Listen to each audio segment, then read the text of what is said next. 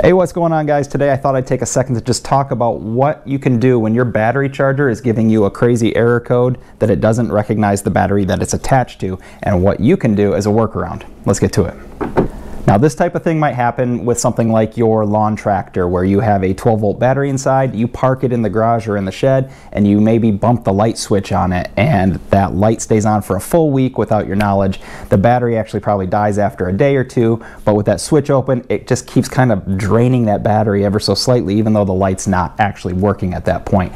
You might come back to it a week later and find that your voltage on your battery, if you were to use a multimeter, like something like this, would read maybe 9 or 8, and a fully charged 12-volt battery should be about 12.6. so if you're at 9, and a dead one is about 10.5, so if you're at 9, you're definitely in bad straits.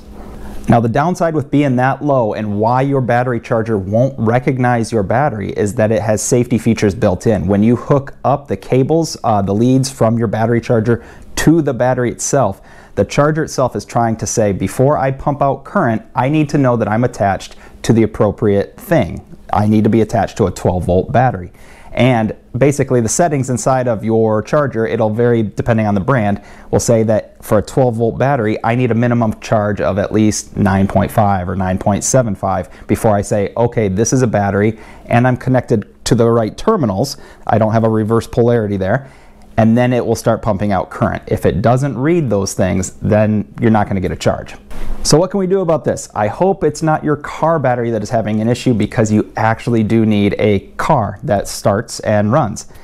And what we're going to need is a set of jumper cables in about 5 minutes of time or less. So what you'll want to do is start your vehicle and then hook up the jumper cables in the appropriate order. And if you need a reminder of that, basically you put the red cable on the positive terminal of the bad battery, the other red cable to the positive terminal of the good battery, then the negative or the black cable to the negative terminal of the good battery, and then the other negative or black cable to the negative of the bad battery.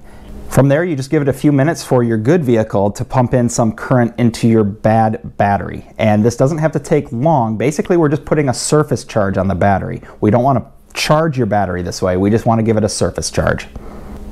I did this exact same thing with my neighbor's battery. They had a lawn tractor whose battery died the exact same way that I mentioned before, and I let it run for about 3 or 4 minutes, and that put enough of a surface charge on it to where I then disconnected the jumper cables in the opposite order that we hooked them up, and then I immediately hooked up the battery charger to the bad battery, and the battery charger was then able to recognize, hey, this is a 12-volt battery, I'm hooked up appropriately, and it started putting in current. That battery has lasted at least the last 2 years that I know of.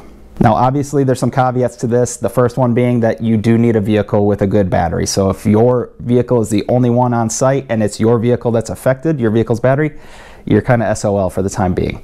The second thing is that this is not going to work on a battery that has been dead for a long time. Lead acid batteries, they sulfate on the inside. They get lead sulfate, which is this crystal-like substance that coats the lead plates on the inside, and that will inhibit a current from going through, and it will inhibit current from going out. So the battery can't receive a charge, and it can't give off a charge. In that case, your battery is toast, and you just need a new one. This is more for the battery that was working last week or last month, and it hasn't been sitting in a zero state of charge for too long to where it's done irreparable damage. It just needs a kickstart. But keep in mind that if your battery has been in that state, you have done irreversible damage to your battery. You have shortened the lifespan, but more than likely you might still be able to get a couple years of service out of it if it's a relatively new battery by doing this. All right, guys, I hope this quick tip or trick helps you out. If it did, I would appreciate a like on this video, and it'll just help the YouTube algorithm. And have a great day. I appreciate it. Take care, guys.